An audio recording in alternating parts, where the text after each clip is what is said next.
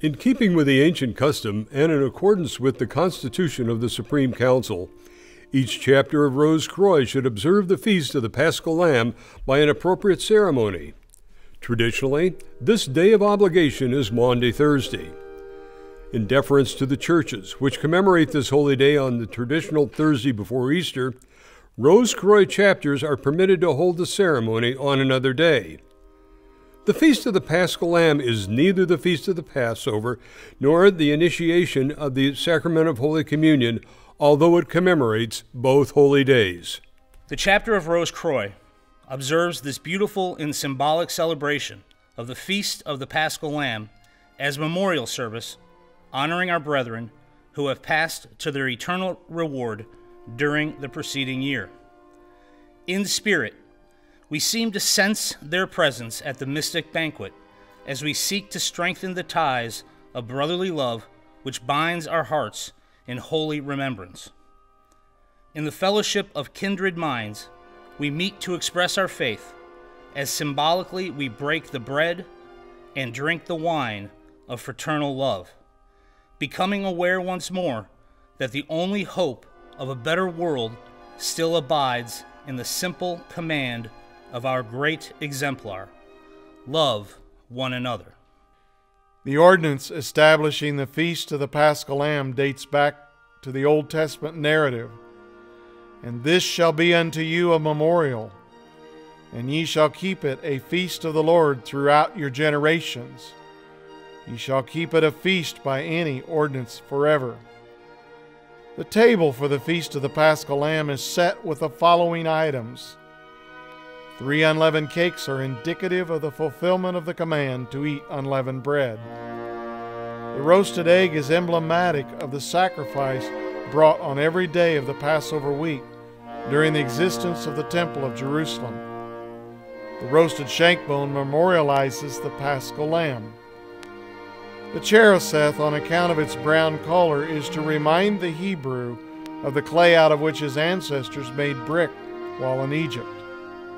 The horseradish, owing to its pungent taste, is symbolic of the oppression of the Israelites at the hands of Pharaoh. The parsley is a relish usually served at every Oriental meal. The salt water or vinegar into which the parsley is dipped is provided to lead palatability to the parsley. The untouched goblet of wine expresses the readiness to bestow upon a stranger that hospitality offered in the early part of the service.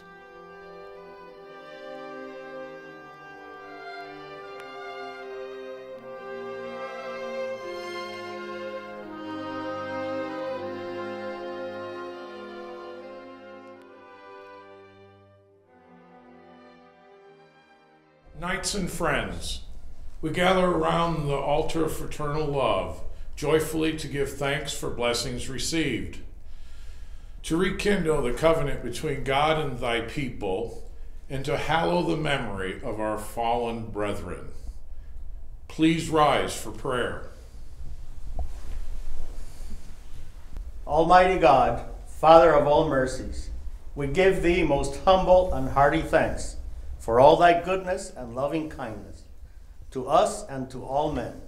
And we beseech thee, give us that due sense of all thy mercies, that our hearts may be ever grateful, and that we show forth thy praise, not only with our lips, but in our lives, by giving of ourselves to thy service, and by walking before thee in holiness and righteousness all our days. In thy holy name, amen. Knights, we have assembled to commemorate the anniversary of two events, whose impression upon the scroll of time fades not, but clearer grows as time passes. Centuries has elapsed since Jesus of Nazareth said, "Go ye into the city, and say to a certain one, I will keep the Passover at your house." But yet, the spiritual impact experienced then still comforts the hearts of the faithful and keeps their thoughts to contemplation of higher things. Let us give our attention to the night orator.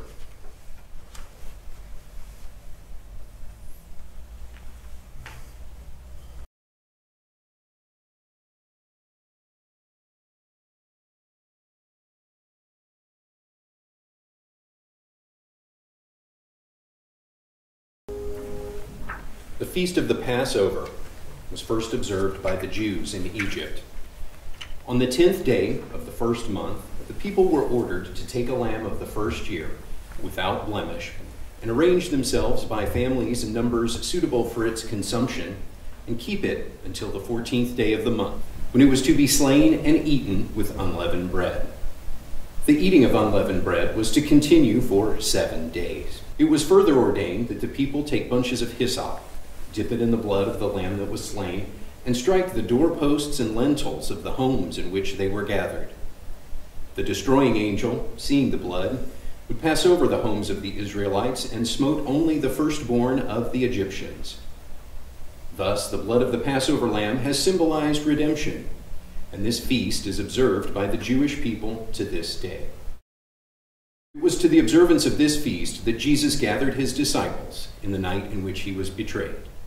With full knowledge of the tragic events that were at hand, this Passover feast offered Jesus an opportunity to give to the world a striking lesson of humility by washing the feet of his disciples.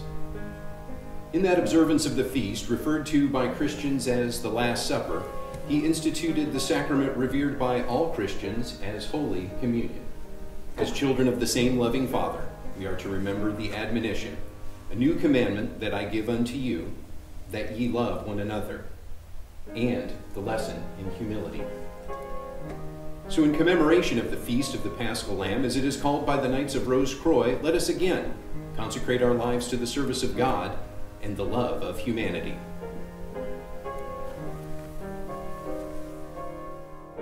Upon this day, laden with thoughts of death, let us remember that perfect love knows no death. Although we lay aside this mortal frame, and for a time are absent from our accustomed places, yet the bonds of fraternal love cannot be severed by the sigh of time. Let us recall those in our number who, in the year that has completed, have completed this earthly existence. Knight Secretary, you will present the mystic roll.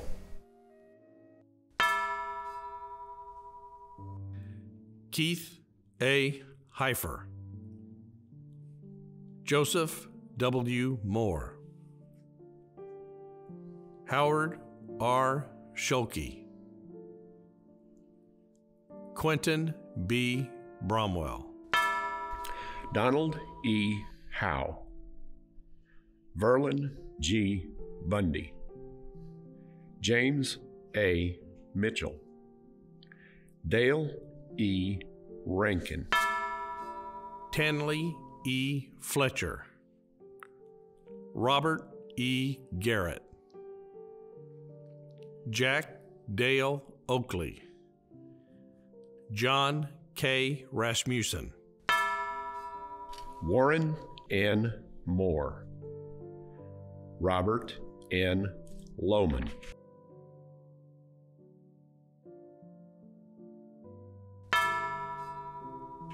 Jeffrey Johnson, Charles K. Holderby,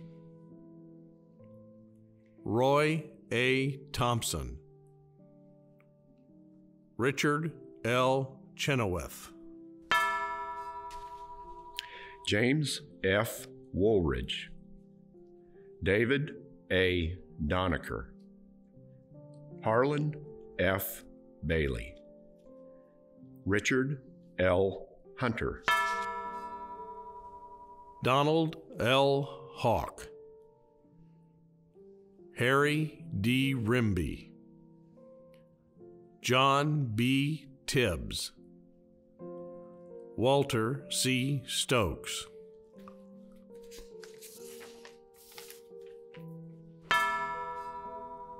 Earl H. Woodrum,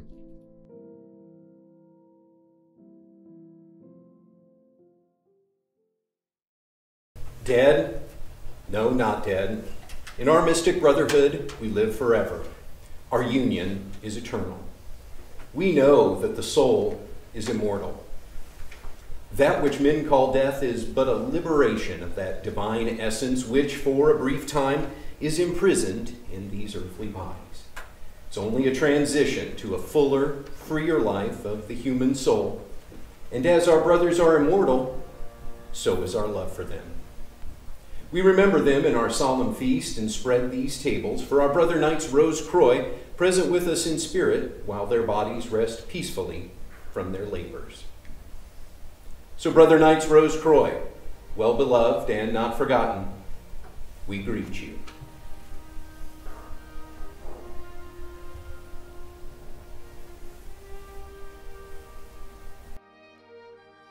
Please rise. Lord, nourish us with the bread of thy love, and may we drink from the wine of life. Take, eat, give to the hungry.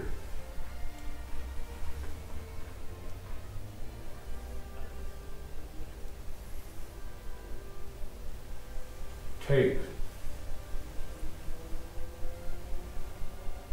drink, give to the thirsty.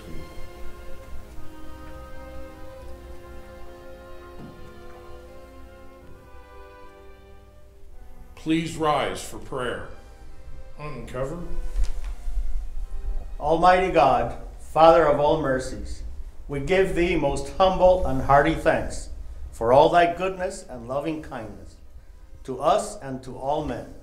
And we beseech thee, give us that due sense of all thy mercies, that our hearts may be ever grateful, and that we show forth thy praise, not only with our lips, but in our lives, by giving of ourselves to thy service, and by walking before thee in holiness and righteousness all our days.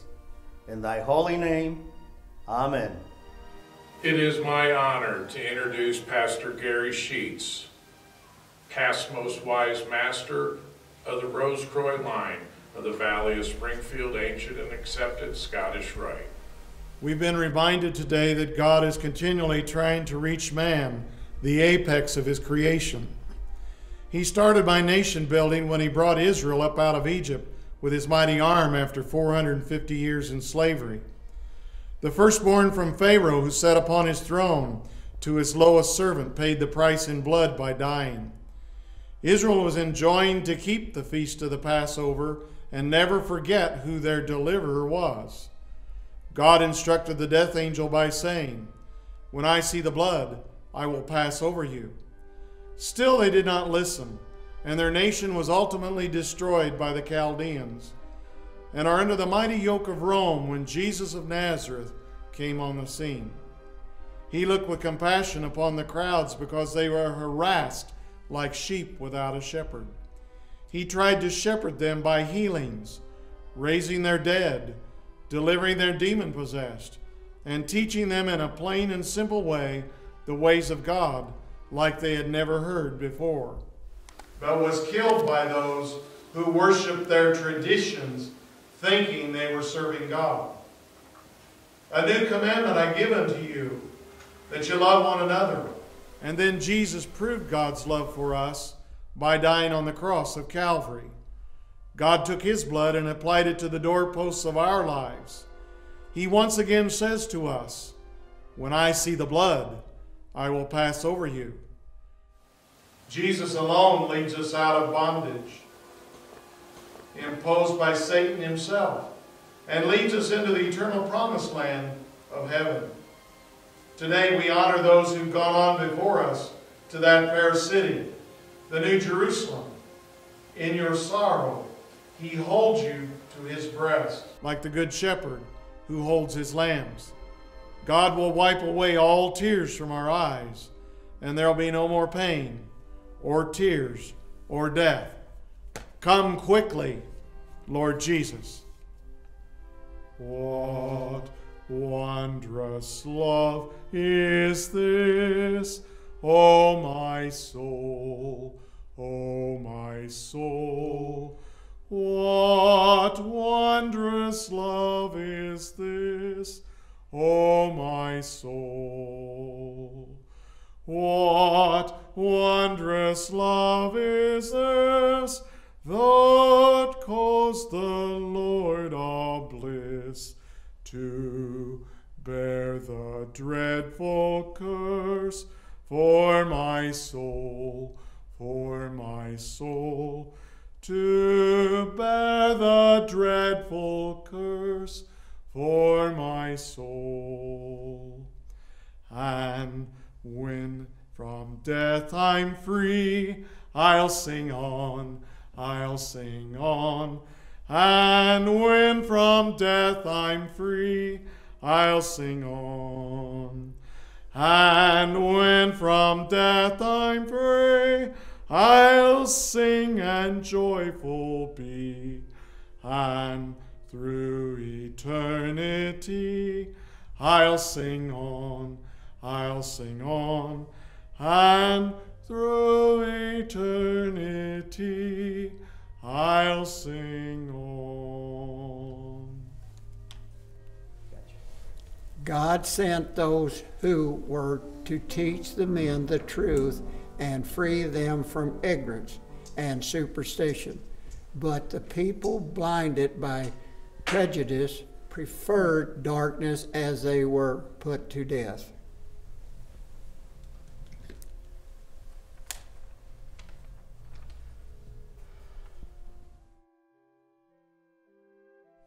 They came to teach that men are the children of one loving Father, and to inculcate the doctrine of human brotherhood.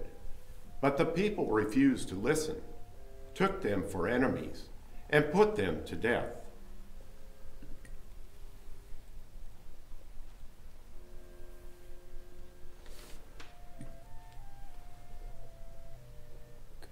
God sent these to teach men that they are free and equal in his sight. But, incited by their rulers, those who would have been their liberators have been put to death.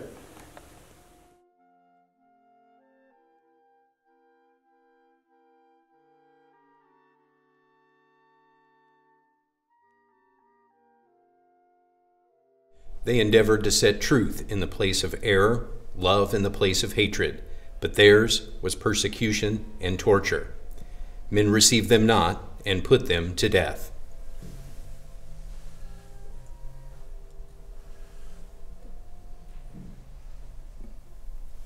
The Father hath sent them to teach mankind the truth of science and philosophy, and knowledge of through greater knowledge of his powers, but bigotry prevailed, darkness ruled the earth, and they were put to death.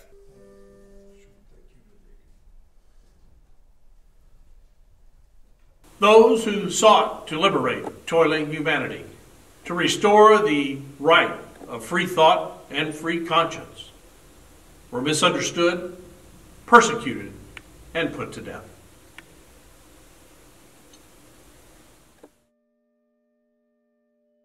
In all ages, those who taught freedom, brotherhood, equality, truth, science, philosophy, and liberty have thus received their reward. To us, the symbol of all is Jesus of Nazareth, teacher of faith, hope, and love. But the greatest of these is love. No greater life has been lived than his. No greater law has been given than love one another. Exemplar of the true spirit, teacher of mankind, living a life of service and consecration, yet sinned against, persecuted, and betrayed. He suffered the supreme sacrifice, death upon the cross.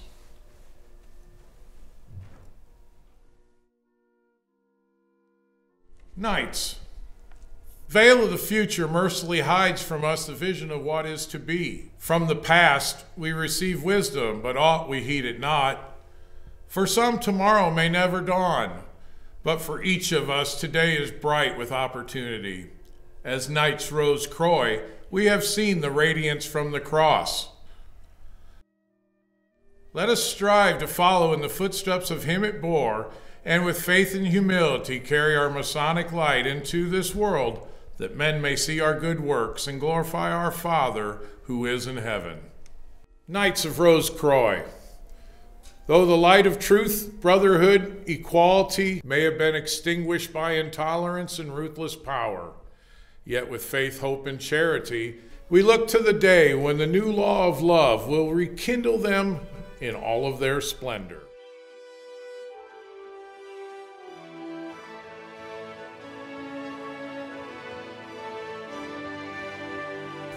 Arise. It is written, Happy is the man that findeth wisdom, and the man that getteth understanding. Keep sound wisdom and discretion. My son, let not them depart from thine eyes. Then shall they walk in the way, and thy foot shall not stumble.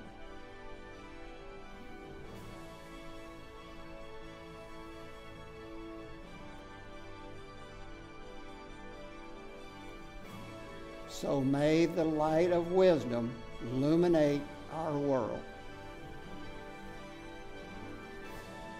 Truth, the bond of fellowship, freedom from deceit and falsehood, a mutual respect for honor, confidence in the brother's integrity, belief in the ultimate triumph of reality. It is written, Ye shall know the truth, and the truth shall make you free.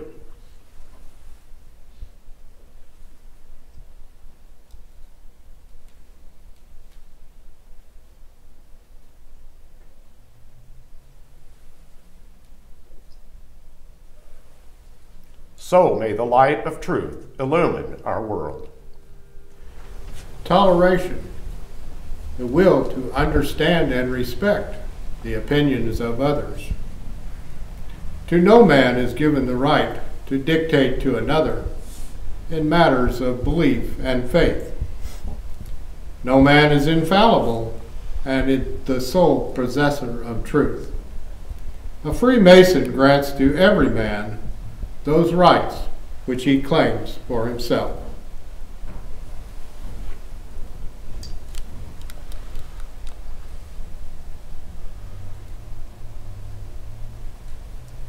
So may the light of toleration illumine our world.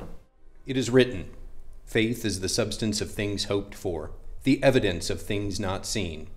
He who cometh to God must believe that he is, and he is the rewarder of them who diligently seek him. We must have faith in God, faith in our fellow man, faith in ourselves. Faith is not belief in spite of evidence, but life in scorn of consequence.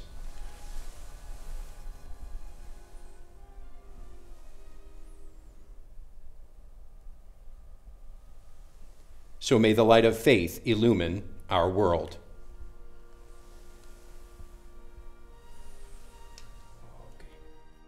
It is written, For we are saved by hope, but hope that is seen is not hope. For what a man seeth, why doth he yet hope for? But if we hope for that we see not, then do we with patience wait for it. Hope in action is charity, and beauty in action is goodness. Let the inner flames of hope burn upon the altar of every human soul, until he seeks righteousness because it is right, justice because it is just, goodness because it is good, and truth because it is true.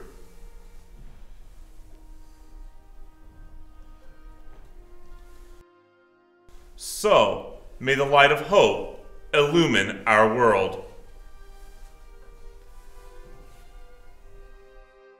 It is written, A new commandment I give unto you. Love one another like I have loved you. If you love me, you will follow my commandments.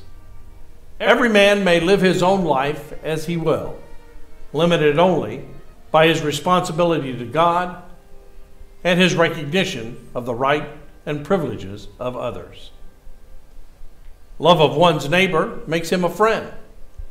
Love's hope and love's dream are of a worldwide brotherhood of man under the fatherhood of God.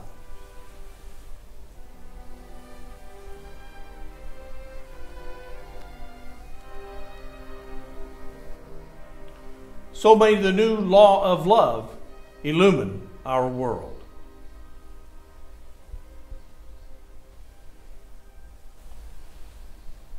On a green hill far away, without a city wall, stands an empty cross, whereupon one died who was loved and rejected. Nearby is the empty tomb. He who was dead now lives. Garbed in the shiny raiment of the new law, he goeth before you into the life that never ends. May we commit ourselves anew to a higher task of building a nobler world of freedom and justice for God and humanity. As ye would that men should do unto you, do even so unto them.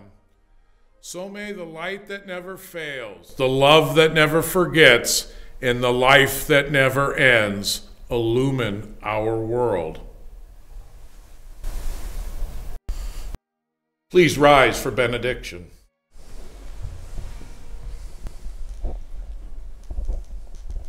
Uncover. Unto God's gracious mercy and protection we commit you. The Lord bless you and keep you. The Lord make his face shine upon you and be gracious unto you. The Lord lift up his countenance upon you and grant you peace. Amen. Recover.